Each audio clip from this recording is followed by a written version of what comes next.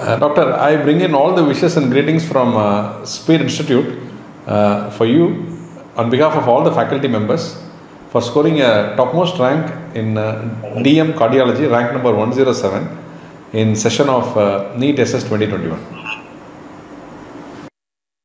Thank you, sir. Thanks a lot, sir. All your wishes and teachings, sir. Really great, Doctor. Wonderful. And you have done amazingly well. And we want to know from Dr. Anand, where is he coming from, where he did his medicine, and where he finished his MD, and why he wants to do DM Cardiology.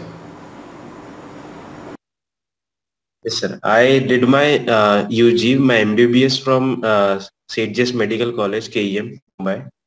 And then I did my PG from BJ Medical College, Pune.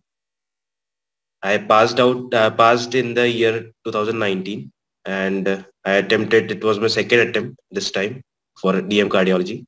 And I had always been fascinated by cardiology right from the very beginning. In fact, from my late MBBS days, as in ECGs and everything used to fascinate me a lot. So that is where the first love for cardiology sparked. And then I started studying, and I developed an interest in it. And so I pursued it as a DM option. Very good, Doctor. Great. Now we want to know from you, what was your preparation strategy? When did you start? How did you prepare? How many hours you spent? Can you tell us on that? Yes, sir. I started sincerely, if I say, I started studying after I finished my MD, as in I passed my MD. Till then, I used to just focus on the basics and the wards and passing my MD exam. After that, I started pursuing for this NEET SS from October 2019. That is an year ago, almost a year ago. And firstly, as then there were allowed, as we thought we had only 6 to 7 months for the next coming exam, I focused myself to Harrison's cardio part as well as the general medicine part.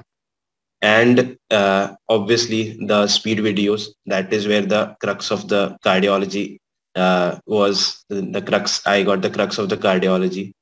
I went through all the videos of Asim sir, and that helped me a lot. And more than that, I thought I did not need anything except for that from cardiology point of view. I studied cardiology, Harrison in depth then, but as the exams got postponed,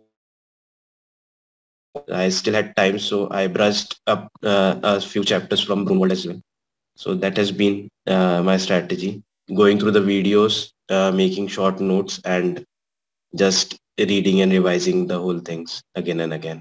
Were you able to complete all the videos and tests? I won't say I completed all, but yes, there were few which I used to revise a lot. As in, I had earmarked the important videos and all, which I would study often and repeatedly. And I would say I covered 60 to 70%. Great. How many questions did you attend, Doctor? I attempted 198. I skipped 2 questions. 98. I skipped 2 questions. Yeah. Okay.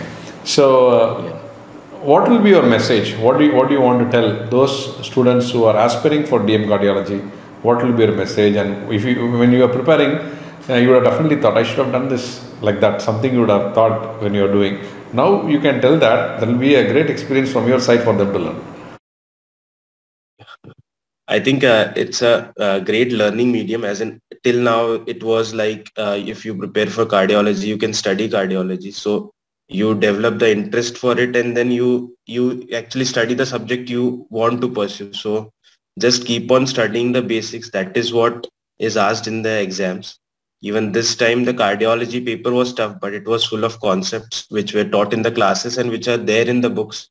There's nothing very out of the blue which was asked, but it was just the ramification of the concepts which seemed very tough.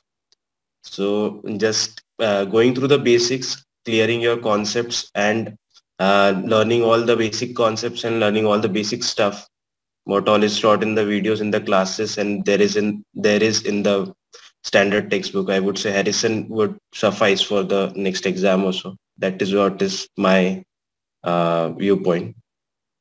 And studying Harrison in and out would be enough for the coming exams, I guess. And going through the videos and clearing your concepts. That is it. Very good, doctor. Now, this opportunity now given to you to thank whom all you want to thank so far in your medical career until date. You can please do so that it can be viewed by all those loved ones from your side, and also those people who have a lot of well-wishers. That would be a very long list, sir, right from my UG days. But yes, in all my teachers, sir, as in especially in my PG days as well, my guide, my HOD, and everybody who would help me, who had cultivated my interest in this field. And also, sir, your support, your videos, Asim sir's excellent teaching skills and everything, all the videos and everything that that it was something that hooks you up. You keep on reading, you keep on knowing more, and you want to know more. So all these people and all these people and their efforts have made this possible, sir. Indebted to all of you, sir. Great, doctor. And once again, I bring you all the wishes and greetings to you, to all your family members, to your friends, to your relatives, and to you as well. And to have a great career in cardiology, and to be a great cardiologist in years to come, to contribute more to the specialty and also to the people who are going to get service under you. Best wishes to you, and keep going. Thank you.